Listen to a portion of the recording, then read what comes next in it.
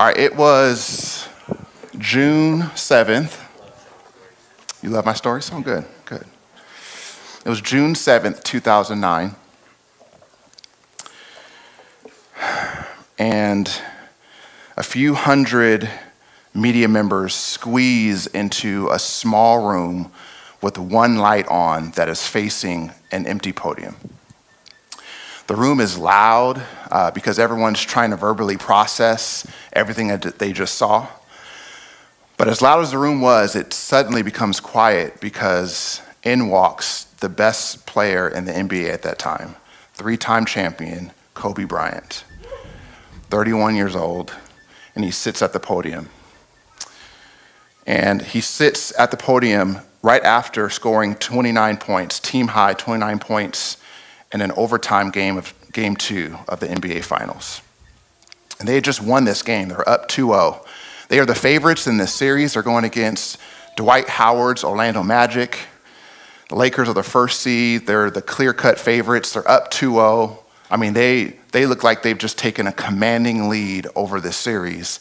And yet, as Kobe sits down and they're asking him questions, in his classic, stoic, intense temperament, he goes in on these questions. And as he's answering these questions, he actually looks a little bit upset, almost as if it was his team that had lost the game. And so finally, one reporter speaks up and he asks what everyone in the room wants to know. And he asked Kobe this. He said, we're still waiting for a big smile out of you. You're up 2-0. What's the story? Are you not happy? And Kobe responded, what's there to be happy about? And the reporter repeated, you're up 2-0. And Kobe's response to this question has become legendary, and it's actually the title of this message today. Because in response to the reporter's question, Kobe said this. He said, job's not finished. Job finished? I don't think so. The Lakers would go on to win the series handily as Kobe and his team secured he secured his 4th out of 5 NBA Finals championships and the first of his 2 MVP honors. Now, if you're a Lakers fan, enjoy that, because that's probably one of the few times I'll ever praise the Lakers in front of people. Amen. All right. I'm excited to begin a summer sermon series today on the book of Judges that we're calling Conquests and Compromises. And so this will be a 10-week series taught by our teaching team that will give us different perspectives on the historical recounting of Israel going into the land that God promised them. All right, now why the book of Judges? Maybe you're asking that. Thanks for asking, let me tell you. All right. There's a lot of scholarship that equates the book of Joshua and its sequel, Judges, with the book of Acts. And what they say is that the first 5 books of the Old Testament are similar to the first 4 books of the New Testament.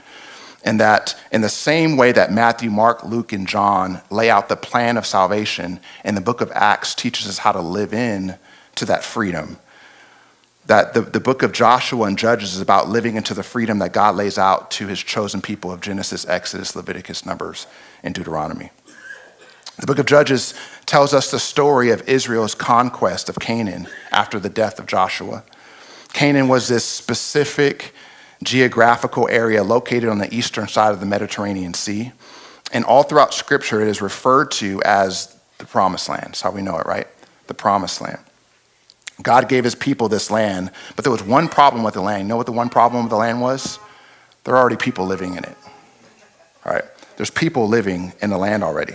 And God's charge to Israel was to conquer the land by driving out and destroying those who are in it. Now, it's easy to get stuck on this idea of war in the name of God. And so I just want to speak to it briefly, or else some of you may be distracted for the rest of this message. Right? So this conquest was not about race or ethnicity.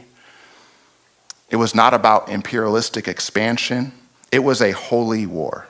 All right? God intended to use Israel as holy judgment against people who, in their wickedness, built deeply embedded cultures and ways of living around immorality, things like gross sexual immorality and exploitation, things like child sacrifice, things like ruthless imperialism that included things such as, but not limited to, plundering other nations and enslaving other nations. And even more than that, the people of this land built religious frameworks that tied their wicked practices to gods they served and beliefs and hopes for individual and national flourishing.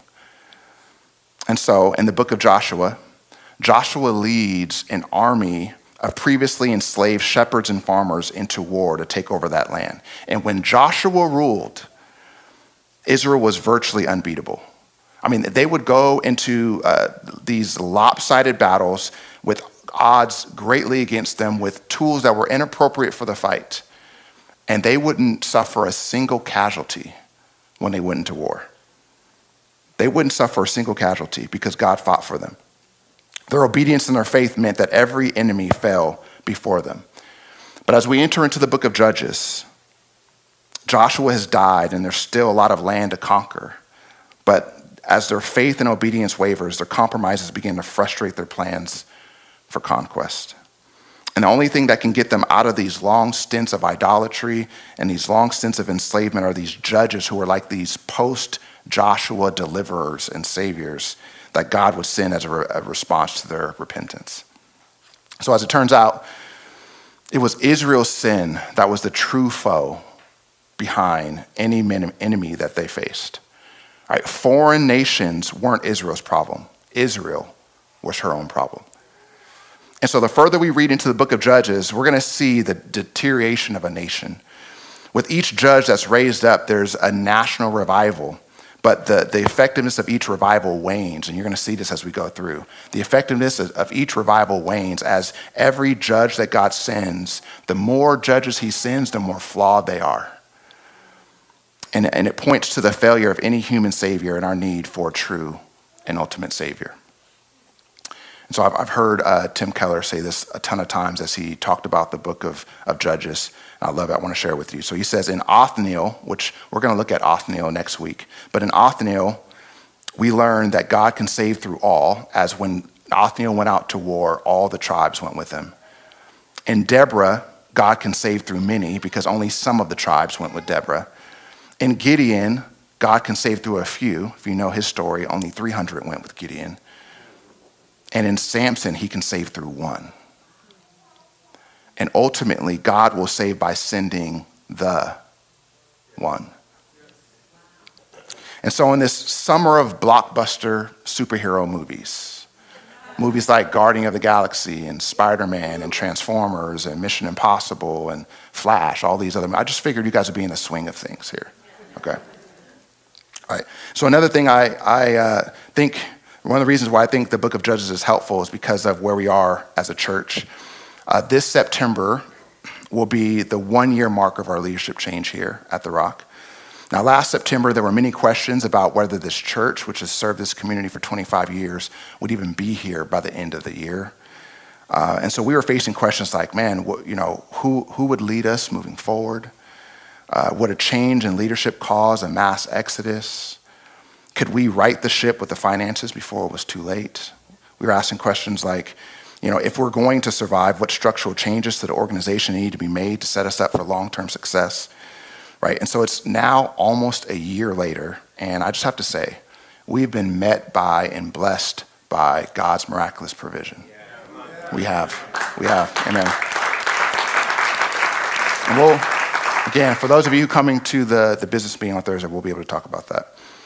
But what we've done is we've installed one of our lead pastors. As you saw today, we've installed our worship director, and we are very close to rounding out our full elder team. So we're really close to having that done. And so our church body has come together like a true family, and we've worked through difficult times to become stronger together. The finances have stabilized, and we are on a healthy trajectory that we haven't experienced in years. Lastly, we've started to organizationally change to a culture of love and service and accountability, the things that we've been working on. So a lot of prayer, a lot of hard work, a lot of difficult conversations and new ways of thinking have led us to this place. However, we're not done, right? We're not done. Again, like the tribes of Israel at the beginning of the book of Judges, they were promised a land to dwell in as God's people, but it was their job to go and conquer it, right? And so our directive is no different, right? And so to quote Kobe, job's not finished. So in the fall, we endeavor to begin training our leaders in a new discipleship framework that enables us to ensure that everyone in positions of influence at the Rock are emotionally and spiritually healthy and that they can produce what they're becoming. But before we get there, what we want to do is we want to take this summer. I feel like this is an opportunity before we kind of step into really building what God is showing us to build. This summer that we have before us, we want to focus on some of the mistakes and pitfalls that led Israel into what some scholars have called their dark ages. All right. So the question is for us this summer, what happens when our compromises clash with our hopes for conquest? And what can we do to make certain that we victoriously obtain all that God has for us? Those are questions we want to answer. Now, the way that we traditionally communicate vision here at the Rock is from the pulpit, but the problem with that is that, and some of you guys know this, if you ever miss a Sunday message, God forbid, right? But if you ever miss a Sunday, like, you're not catching the vibe then. Like, you just kind of miss out on, like, stuff that we're talking about and we're doing. So what we want to do, along with dedicating the next 10 weeks to preaching through the book of Judges, there is 10 weeks of really good material, I promise you. Keep coming back. But along with dedicating 10 weeks to preaching from this book, we're also launching a summer Read With Us campaign.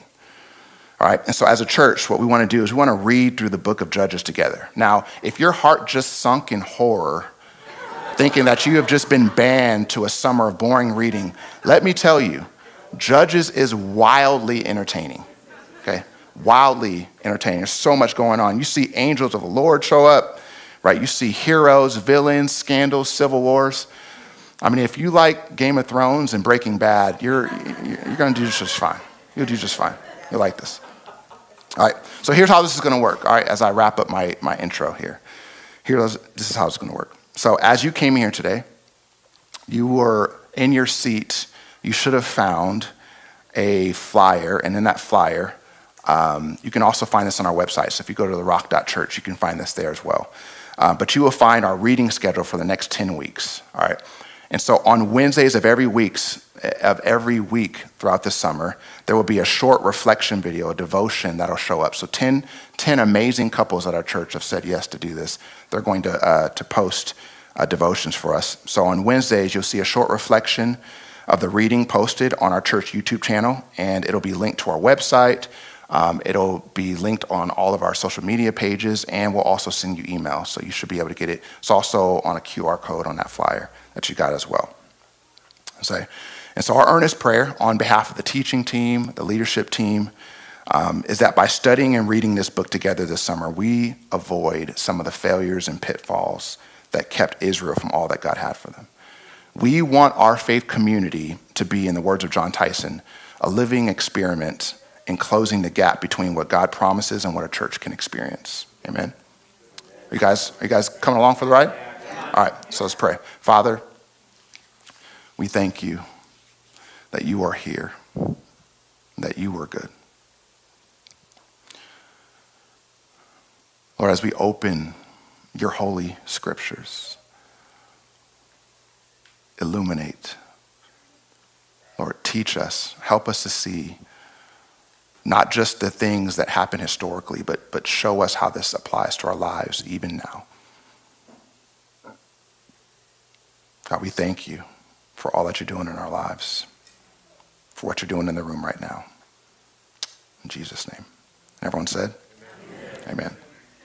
All right, so as we look at the first few chapters of the book of Judges, what I want to do is I want to show you Israel's failure. I want to show you three things. Israel's failure to finish the job God gave them. Number two, God's response to that failure. And number three, God's solution to fix the failure. All right, so Israel's failure to finish the job God gave them, God's response to that failure, and number three, God's solution to fix the failure. All right, so first, Israel's failure. Now, the first two chapters of the book of Judges give us two introductions. This book has two introductions. The first chapter gives us the perspective of the Israelites, and the second chapter gives us the perspective of God, right? Joshua at this point has died, but everyone knows the mission. Everyone knows the mission. Let me let you in on this, okay? So two passages, two things that God has told the people of God. Deuteronomy chapter 20, verse 16 says this. It says, in the cities of the nations the Lord your God is giving you as an inheritance, do not leave alive anything that breathes. Completely destroy them, the Hittites, the Amorites, the Canaanites, Perizzites, Hivites, and Jebusites, as the Lord your God has commanded you. Otherwise, they will teach you to follow the detestable things they do in worshiping their gods, and you will sin against the Lord your God. All right, second passage is Joshua chapter 1. Joshua chapter 1, verse 3 through 5. I will give you every place where you set your foot, as I promised Moses. Your territory will extend from the desert to Lebanon, and from the great river, the Euphrates, all the Hittite country to the Mediterranean Sea in the west. No one will be able to stand against you all the days of your life. As I was with Moses, so I will be with you. I will never leave you, nor will I forsake you. So in chapter 1, Israel goes to war, but immediately we begin to see some trends. All right, we begin to see some things that are happening, and we're going to read through all this, so you guys got to follow me on this, okay? So we're reading the Bible on this series, all right? So are you guys okay with that? Okay, all right. All right, so I want you guys to see this trend as we just read through some things. All 9 tribes we're going to read about, and there's something that I want you guys to see here. So starting in verse 19 of chapter 1. The Lord was with the men of Judah. They took possession of the hill country, but they were unable to drive the people from the plains because they had chariots fitted with iron. Next one, verse 21. The Benjaminites, however, did not drive out the Jebusites who were living in Jerusalem. To this day, the Jebusites live there with the Benjamites. Verse 22 through 26. Now the tribes of Joseph attacked Bethel, and the Lord was with them. When they sent men to spy out Bethel, formerly called Luz, the spies saw a man coming out of the city, and they said to him, show us how to get into the city, and we'll see to it that you're treated well. So he showed them, and they put the city to the sword, but spared the man and his whole family. Did God say to do that? No. He then went to the land of the Hittites, where he built the city and called it Luz, which is its name to this day. Verse 27, 28. But Manasseh did not drive out the people of Beth-shan, or Tanakh, or Dor, or Ibleam, or Megiddo, and their surrounding settlements, for the Canaanites were determined to live in that land.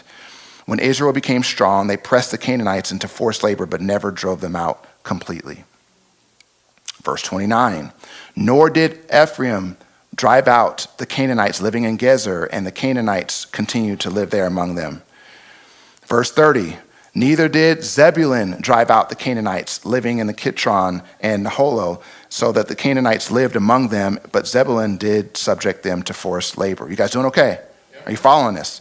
Okay, verse 31 through 32. Nor did Asher drive out those living in Akko, or Sidon, or Athlab, or Akzib, or Helzbah, or Aphek, or Rehob. The Asherites lived among the Canaanite inhabitants of the land because they did not drive them out. Verse 33, neither did Naphtali drive out those living in Beth Shemesh or Beth Anath, but the Naphtalites too lived among the Canaanite inhabitants of the land, and those living in Beth Shemesh and Beth Anath became forced laborers for them. Last one, verse 34 and 35. The Amorites confined the Danites to the hill country, not allowing them to come down into the plain. And the Amorites were determined also to hold out in Mount Heres, Ajalon, and Shalbim. But when the power of the tribes of Joseph increased, they too were forced or pressed into forced labor. So 9 tribes mentioned, all 9 took L's. All 9 couldn't fully conquer the land. So Israel does not finish the job that God gave them to do. And their outlook on their attempts to take the land was, we couldn't. That was their outlook. Their outlook was, we couldn't. And so why couldn't they take the land? Let me tell you. I think there's 3 reasons why they couldn't take the land. The first reason why they couldn't take the land is it was too hard. It was too hard. Their enemy was determined to hold out. Their enemy was determined to live in that land. They were opportunistic.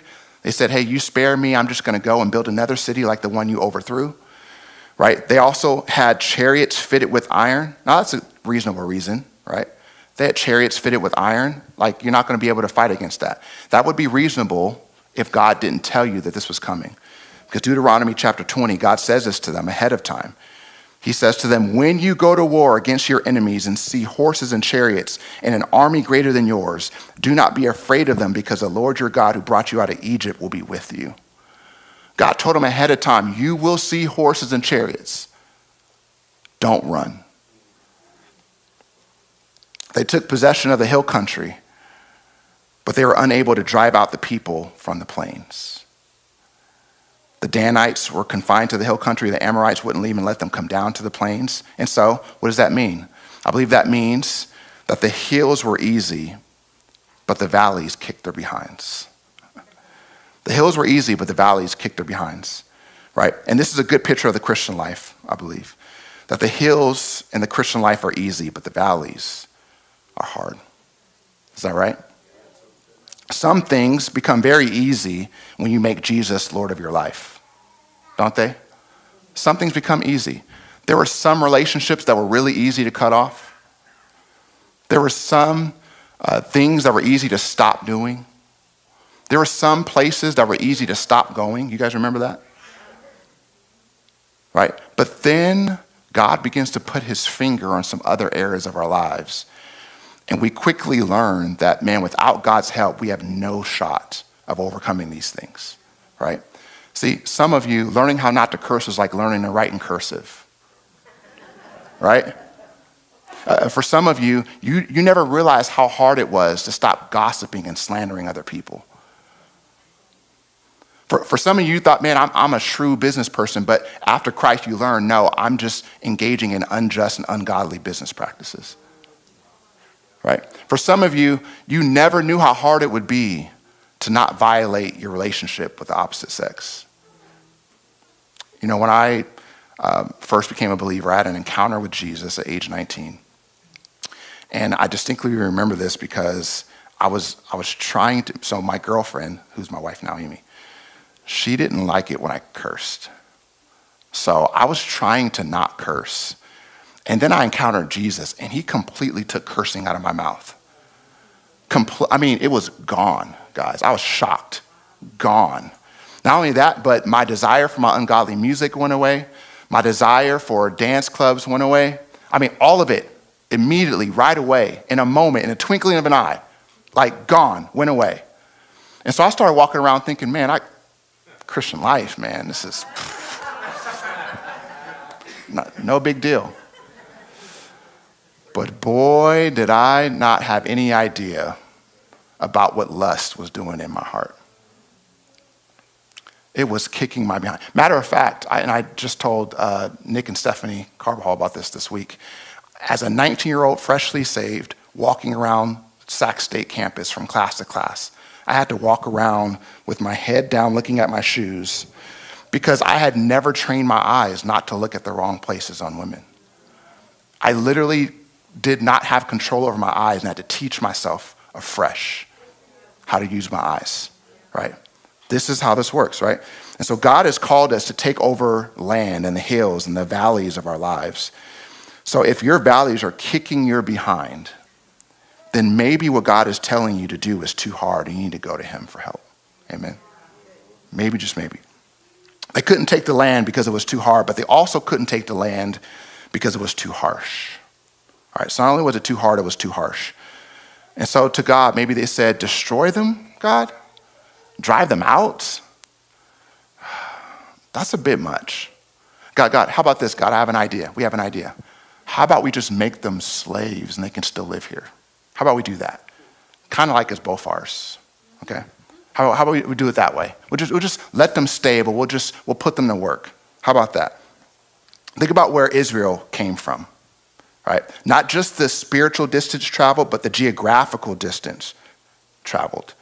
Their distant relatives that were slaves in Egypt couldn't have dreamed of the life that they were now living. Their great-grandparents who wandered in the wilderness could only see this land from afar, but now they're living in it.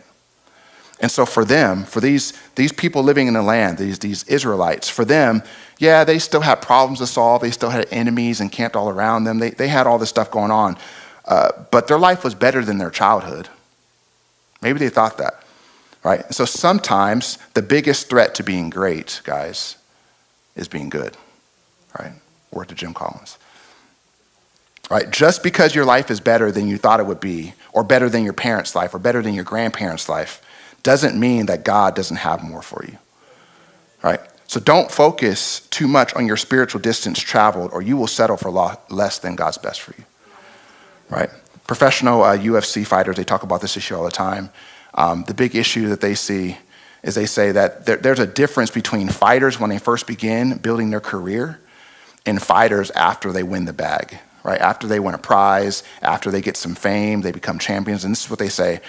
They say that fighters come in and they're hungry at first. They're scrappy at first, right? But then after some success, after some fame, this is what they say. They said, it's hard to train when you're sleeping on silk sheets. Right? It's the subtle settle. It's the subtle settle, guys. Right? And so if you find yourself settling for less than God's best for you, and you think it's too harsh to make war with some of your pesky private sins, I would suggest to you, like Israel, you are underestimating your enemy. And so they couldn't take the land because it was too hard. They couldn't take over the land because it was too harsh. And they also couldn't take the land because it required too much heart. It required too much heart.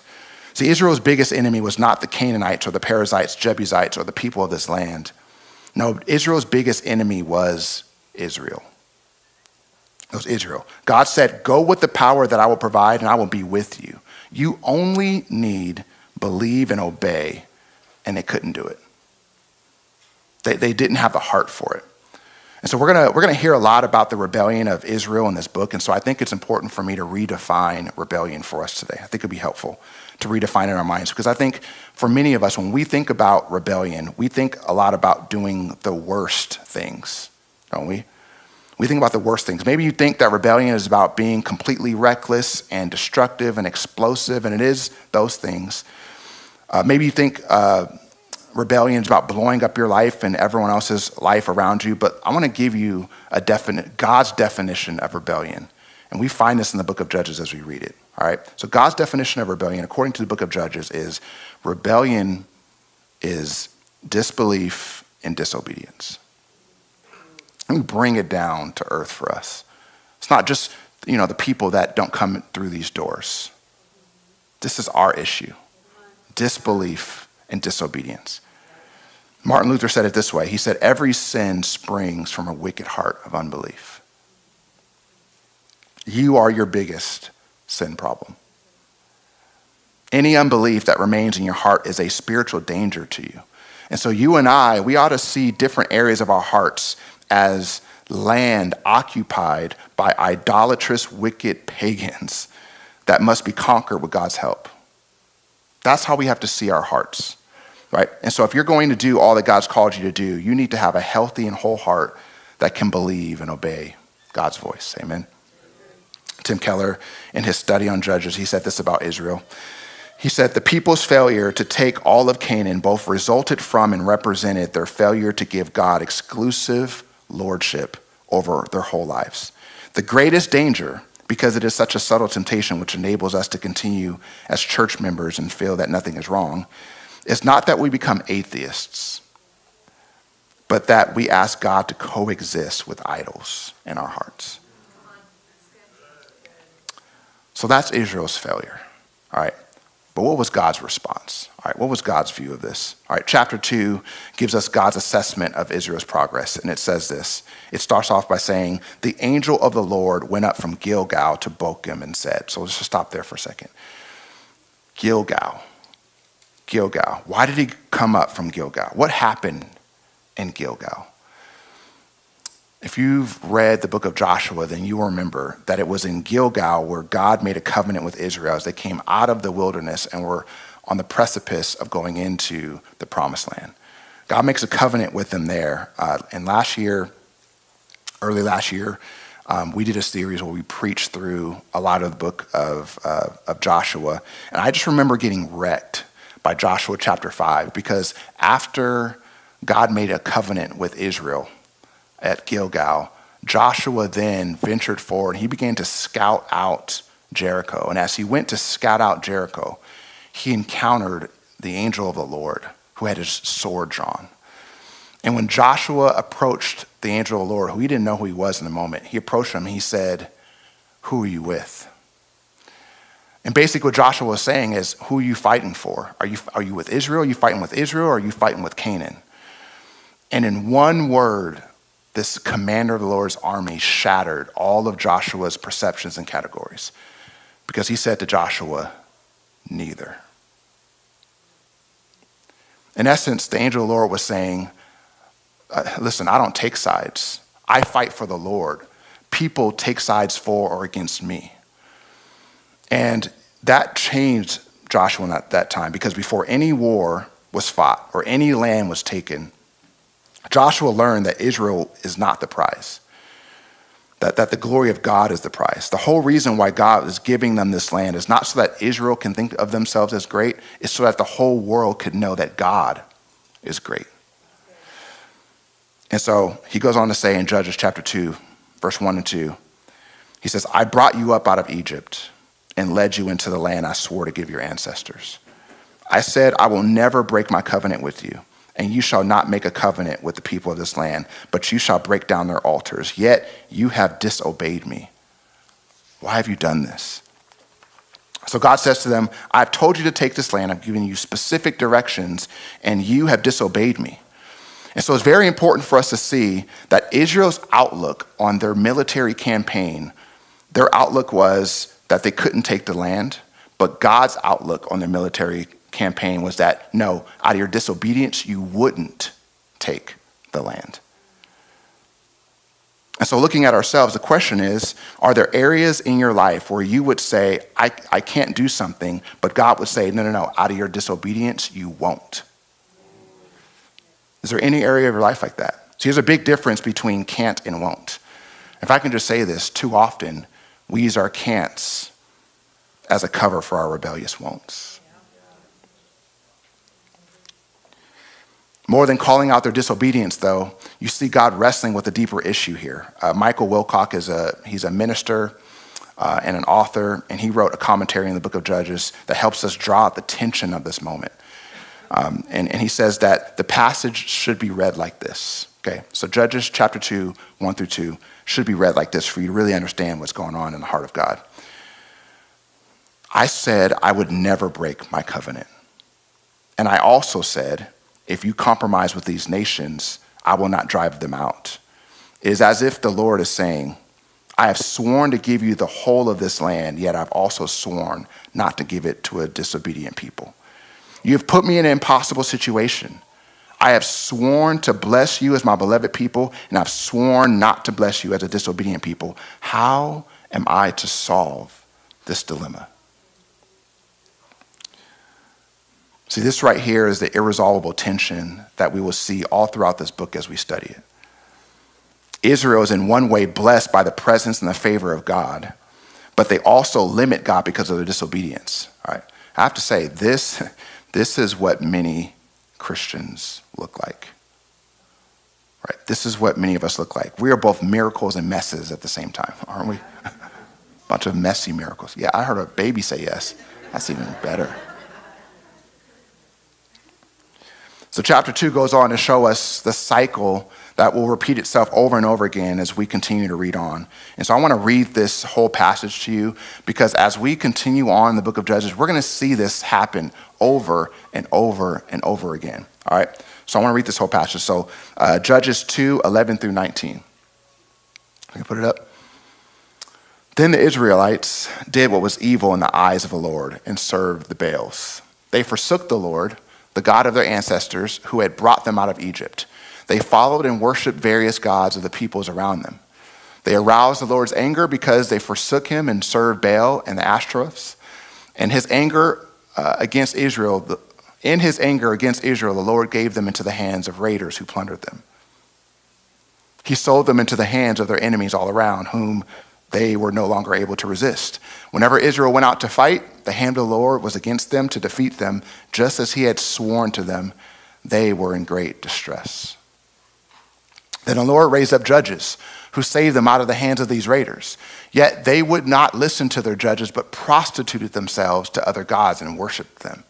They quickly turned from the ways of their ancestors who had been obedient to the Lord's commands. Whenever the Lord raised up a judge for them, he was with the judge and saved them out of the hands of their enemies as long as the judge lived. For the Lord relented because of their groaning under those who oppressed and afflicted them. But when the judge died, the people returned to the ways even more corrupt than those of their ancestors, following other gods and serving and worshiping them.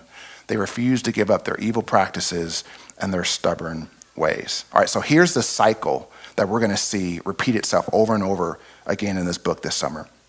The cycle is this. The cycle is disbelief that leads to disobedience, that leads to judgment and enslavement, that leads to eventual repentance in the Israelites, that leads to God raising up a deliverer, a judge for them, and then the judge dies, and they start the cycle all over again. All right, we're going to see this happen over and over again. Amen. And so like Israel, as I wind down here, it is our job to conquer the Canaanite territories of our hearts. You may have come a long way, and you may have taken a lot of ground in your own life, but the job's not finished, right? Your biggest enemy is you. Your biggest enemy is you.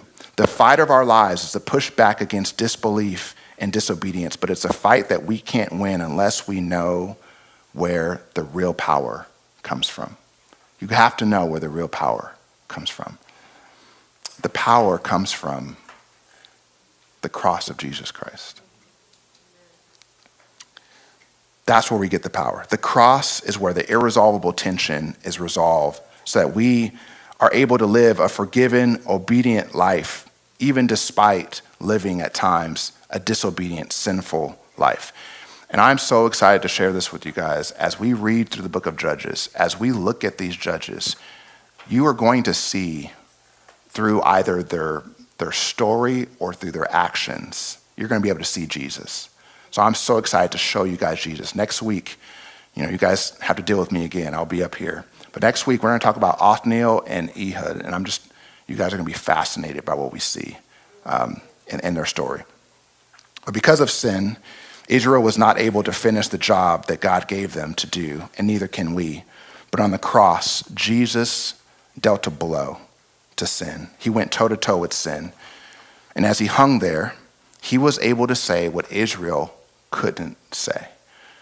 Because his last words before he died on the cross, he said three things. It is finished. It was there that our sin was imputed to him, was charged to his account, and that his righteousness was imputed to us. It was credited to ours. And so Jesus is the ultimate judge. He's the ultimate deliverer. He's the ultimate savior. He's the ultimate guardian of the galaxy, the ultimate transformer of hearts, the fulfiller of the most impossible of missions. Jesus is the ultimate champion. He's our eternal MVP. Jesus is the greatest of all time. He is the GOAT. Why? Because for us, he became a slaughtered lamb. Amen.